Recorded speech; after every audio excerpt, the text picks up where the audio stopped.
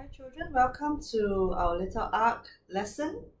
And thank God that we can come to learn from His Word once again.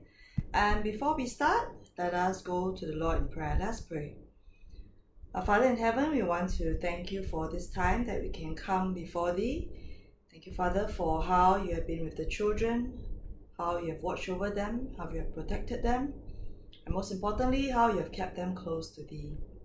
Father, we pray that on this Lord's Day, you help the children to even know, Lord, that it is the Lord's Day and to keep it holy as unto Thee. And we pray, Father, as we come to know your word today, that you will be with the children and you help them to pay attention to the learning of your word. We pray and ask in Jesus' name. Amen. So we thank God for today where we can come to learn from His word once again. And today we are learning from lesson 33. What is lesson 33 on? The title of the lesson is Dealing Righteously. Dealing Righteously.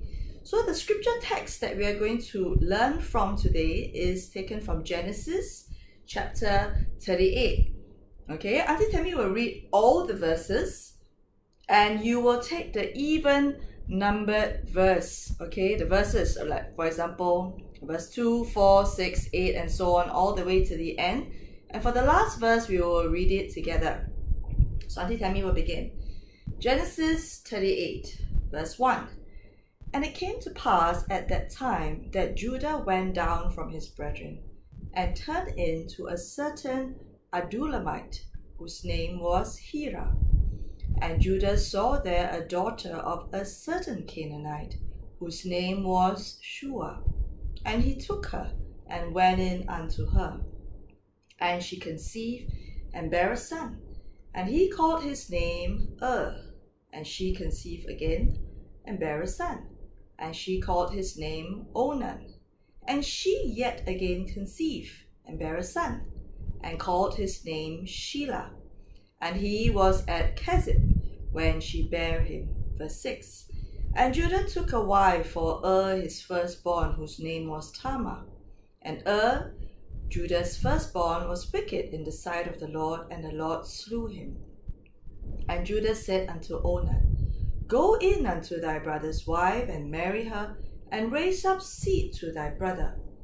And Onan knew that the seed should not be his. And it came to pass, when he went in unto his brother's wife, that he spilled it on the ground, lest he should give seed to his brother. And the thing which he did displeased the Lord, wherefore he slew him also. Verse 11. Then said Judah to Tamar his daughter-in-law, Remain a widow at thy father's house till Shelah my son be grown. For he said, Lest peradventure he die also, as his brethren did. And Tamar went and dwelt in her father's house. And in process of time, the daughter of Shua, Judah's wife, died. And Judah was comforted, and went up unto his sheep shearers to Timnath, he and his friend Hira the Adulamite. And it was told Tamar, saying, Behold, thy father-in-law goeth up to Timnath to shear his sheep. And she put her widow's garments off from her, and covered her with a veil, and wrapped herself, and sat in an open place, which is by the way to Timnath. For she saw that Shelah was grown, and she was not given unto him to wife. When Judah saw her, he thought her to be an harlot, because she had covered her face. And he turned unto her by the way, and said, Go to, I pray thee, let me come in unto thee. For he knew not that she was his daughter-in-law. And she said, What wilt thou give me, that thou mayest come in unto me? And he said, I will send thee a kid from the flock. And she said, Wilt thou give me a pledge till thou send it? And he said, What pledge shall I give thee? And she said, Thy signet, and thy bracelets, and thy staff that is in thy hand. And he gave it her, and came in unto her, and she conceived by him. And she arose and went away, and laid by her veil from her, and put on the garments of widowhood. Verse 20. And Judah sent the kid by the hand of his friend the Adulamite to receive his pledge from the woman's hand, but he found her not. Then he asked the man of that place, saying, Where is the harlot that was openly by the wayside? And they said, There was no harlot in this place. And he returned to Judah and said, I cannot find her. And also the men of the place said there was no harlot in this place. And Judah said, Let her take it to her, lest we be shamed. Behold, I sent this kid, and thou hast not found her. And it came to pass about 3 months after that it was told Judah, saying, Tamar, thy daughter-in-law, hath played the harlot. And also, behold, she is with child by whoredom. And Judah said, Bring her forth, and let her be burnt. When she was brought forth, she sent to her father-in-law, saying, By the men whose these are, am I with child? And she said, Discern, I pray thee, whose are these? The signet, and bracelets, and stuff. And Judah acknowledged them and said, She hath been more righteous than I, because that I gave her not to Shelah my son. And he knew her again no more. And it came to pass in the time of her travail, that behold, twins were in her womb. And it came to pass, when she travailed, that the one put out his hand, and the midwife took out and bound upon his hand a scarlet thread, saying, This came out first. And it came to pass, as he drew back his hand, that behold, his brother came out. And she said, How hast thou broken forth? This breach be upon thee. Therefore his name was called Phares. And afterward came out his brother, that had the scarlet thread upon his hand, and his name was called Zara. So today we're going to learn from today's lesson. Okay, we're going to learn about Judah. But before that, let me ask you this. If someone promises you something, okay, promise you something that you like, okay, and this person actually, when this person promises you something, this person does not intend to keep his promise, how would you feel? What would you do to get what has been promised to you, especially when this thing that has been promised to you, you really want it so badly and you thought that it will happen? Would you lie? Would you cheat to get what was yours? For example, let me give you an example. Your parents may promise to bring you to the zoo. Okay, they say if you have done well for your exams, they promise to bring you to the zoo, but they do not really mean it. Okay, I'm not referring to your parents, it's just an example, okay? And they probably only said so so that you study hard for your exams and you do well. So when you have really finally done well, and you thought you are able to go to the zoo, but your parents do not honor their word, they don't intend to bring you to the zoo, and you find out about it, how do you feel? You feel disappointed, you feel upset. Some children may even cry, they may even throw a tantrum when they don't get what they want, when the promise is not fulfilled. In today's lesson, we learn about how a woman, she was treated badly, she was treated unfairly, and what she did because of how she was treated to get what she wanted, that was what was rightfully she felt hers. Okay? The first point I'm going to look at today is unrighteousness demonstrated. Unrighteousness, that means things that are not fair, things that are wrong. And it showed. Okay, and where can you read this from? You just read, and this can be found in Genesis chapter 38, verses 1 to 11. Judah left his brothers and father, and he stayed with the Canaanites, among the Canaanites. So if he stayed among the Canaanites, he met a Canaanite woman, he married her, and he had 3 sons. And the names we have just read, right, were Onan, and Shelah. So Judah chose Tamar. Tamar is this lady that we're going to talk about today, in today's Bible lesson. She's a Canaanite, so he chose Tamar to marry his son However, was wicked. The Bible says that was wicked. The Bible did not say what he had done. But because of what he had done, God slew him, because he had sinned. And thus, right, Tamar's husband has died, all right, and she did not have any children. Both of them did not have any children. And during their time, there's this practice, there's this custom. Okay, that's what they do.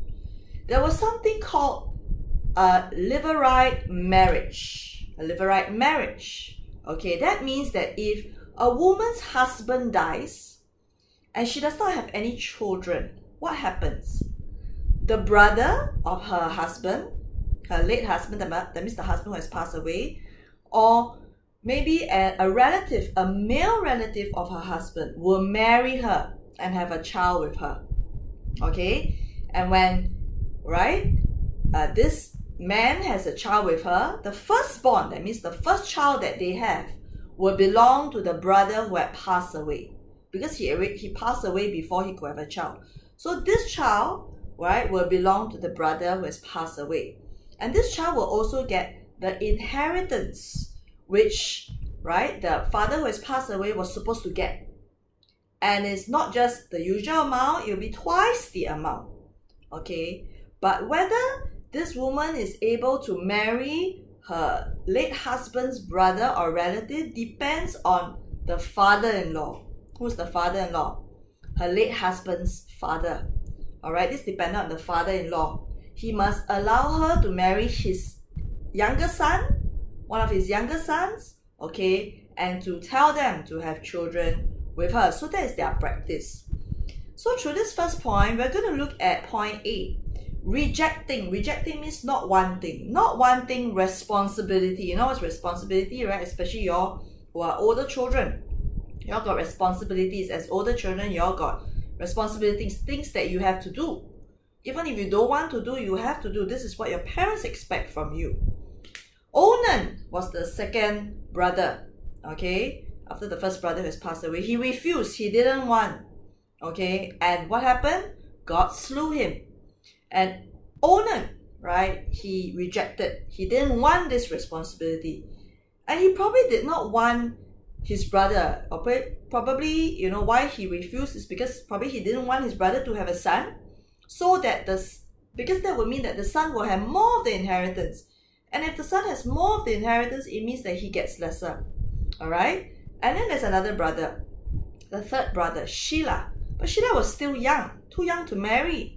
So Judah promised to give Shelah to Tamar, alright, once he has grown up. So now at this time, meanwhile, what would Tamar do? She cannot be staying there. I mean, she could stay there for Shelah to grow up, right? But what was arranged was Judah arranged for her to return to her father. So she will return to her own home, to her own father. She'll be a widow. Widow means someone who has lost a husband. And she'll wait there till Shelah has grown up.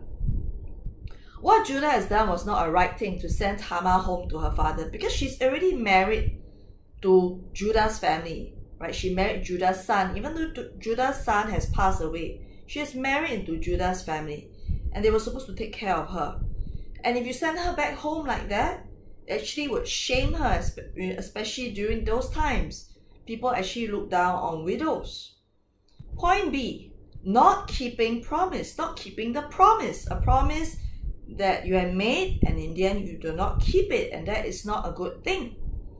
When the time came, right, Judah said, oh, wait for my son to grow up, wait for Shelah to grow up, he's old enough to marry, I'll let you marry him. The you is Tamar. So when the time came and Shelah was old enough for marriage, did Judah keep his promise?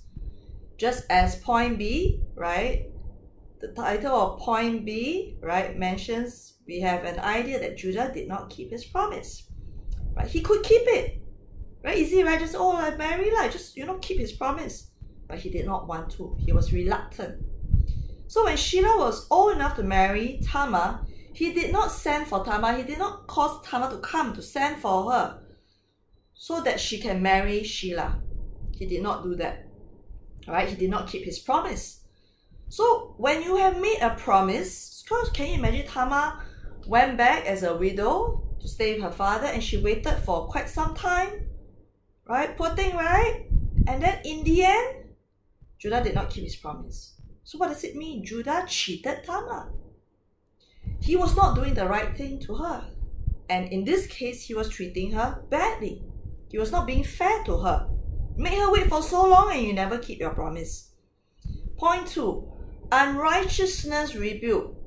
Alright, the things that you have done wrong, you see how you are rebuked for it. Rebuke means what? Scolded, corrected. Okay? Point A, by a trap. By a trap. You see, who is the one who made this trap? Tamar realized, okay, that Judah was not going to let her marry Shelah. Okay, she could sense, how come so long still never call for me?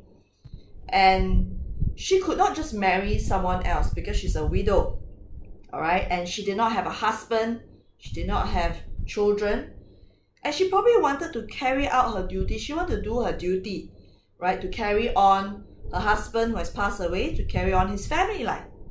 So she decided to do this. She decided to do things her own way, and she made a plan. So she set up the trap for Judah. So who was the one who set the trap? Tamar. And who was the trap for? Judah. Tamar met Judah when he was on the way to Timnath. He was going to shear his sheep. And through her plan, she tricked him into sleeping with her. And how was she able to trick Judah into sleeping with her? If he knew that this is the daughter-in-law, right, he clearly would not have done that, right? And Judah did not recognize Tamar, probably because when he met her again, she probably had a lot of makeup on, or she put on different clothes. Because after her husband died, Tamar actually had to wear widow's clothes, okay, which is not like bright kind of clothes, happy looking clothes, no. So she always wore that, and that's what Judah saw her in. Judah knows that she'll be dressed in that kind of clothing. But now she had put on different clothes, and her face was covered. So he could not recognize Tamar. So she looked very different from the usual self. And she was probably, not recognizable. And Judah thought, okay, instead of thinking, this is my daughter-in-law, he thought that she was a harlot. A harlot is a prostitute. A woman who has a job that's not good. She sleeps around with men in order to earn money. So he thought that she's like a prostitute and wanted to sleep with her. And before that, okay, he gave her a promise, a pledge. A pledge is like a deposit. Okay, I want to buy something. I pay, for example, if something is $50, okay, I pay $10 first. Okay, then after that, the rest of the payment I'll give you back when I come and collect. Okay, so as a pledge, what did Tamar ask? She asked for Judah's 3 things. Signet is a ring. Okay, it's a ring that acts like a stamp or a seal. It's a very personal thing. Okay, bracelet and a staff. All right, and with these items is proof that it belongs to Judah. Judah will not be able to escape, to deny that these things do not belong to him. And with these items as proof, Tamar could point Judah out as the one who slept with her. And did her plan work? Her plan worked. After sleeping with Judah, Tamar had a child. Okay, she had a baby in her. And Judah then sent a baby goat to her as the rest of the payment. He still didn't know that it was his daughter-in-law that he slept with. And he sent her a baby goat as payment is also to get back his items, right? His ring, his bracelet, and his staff. But Judah was not able to find Tamar even when he went to the same spot where he found her, where he met her. And what happened? A few months later, Judah found out that Tamar was expecting a baby, was with child. And he thought that she was sleeping with other men. Okay, so he was very angry. He wanted her to be burned, okay, as a punishment publicly for everyone to see. Why? Because she has committed adultery. And the reason is because she's engaged to Shelah. And at that time, what did Tamar do? She brought out, you see her plan, she brought out Judah's items, which he had left with her. And she showed, okay, that the person that she had committed adultery with was Judah. And Judah definitely could recognize his things. Point B, with repentance. Repentance is when you know what you have done, you know the sins that you have committed, and you're sorry about it. You are really sorry about it. Sorry that you have sinned. Sorry if you have done wrong. You do not want to do it again. That is what true repentance is. So did Judah realize his sin? He realized he had sinned when he did not give Shelah to Tamar so that they could marry. He realized that he did not keep his promise. And he acknowledged, he said publicly that Tamar was more righteous than him. Though what Tamar did was wrong, Judah was also wrong. What he did to her was worse. Okay, not saying that Tamar is right. Tamar was also not right in deceiving. Okay, but through her deceptive plan, she got back what was rightfully hers. And Judah was the one who did not want to give it to her. Alright? So Judah repented of his sin, and through this, he grew, he matured, and he learned from his mistake. That's the best thing, okay, when we really repent from our mistakes and we change. And he learned to take responsibility and to do his duty. And how do we know this? Because later on in Genesis chapter 43, verses 8 to 9, okay, you can note it down. Genesis chapter 43, verses 8 to 9, as well as Genesis chapter 44, verses 33 to 44. We see how Judah would take responsibility for his brother Benjamin. And that's why we realize that he had changed. He promised, okay, that he would take responsibility just as he promised his father Jacob, because he promised this to his father Jacob. And he was even willing to sacrifice his life for his brother. Okay, and this actually made Joseph to reveal his identity, who he truly was to his brothers. Okay, so what happened to Tamar? Tamar gave birth to twins. Okay, the name of the twins, as we have read, in the scripture reading at the beginning, their names are called Phares and Zara. Phares will become the ancestor of Jesus Christ.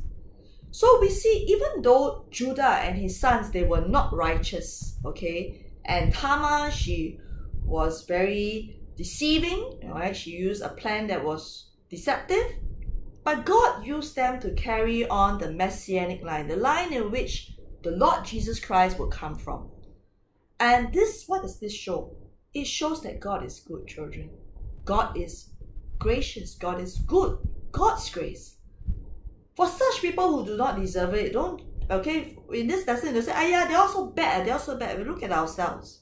We also do not deserve God's goodness. But God chooses to be good to us. And God, in his grace, right, even when these people do not deserve it, he chose them. He chose them to be part of his saving plan. Realize that there's no perfect people. If God were to use only perfect people, there will be no one, zero. Okay? So conclusion. What's the lesson that we can learn today?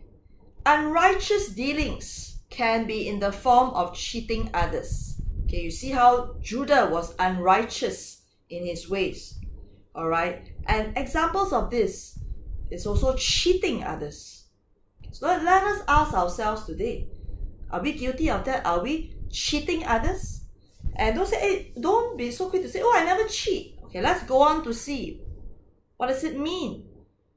Not giving them what they deserve or promise to them. You promise. We like to every time make promise, anyhow make promise, and then we don't keep it. That we must also be careful. Because God hates unrighteous dealings, and God will right the wrong. So what have we learned? 3 points.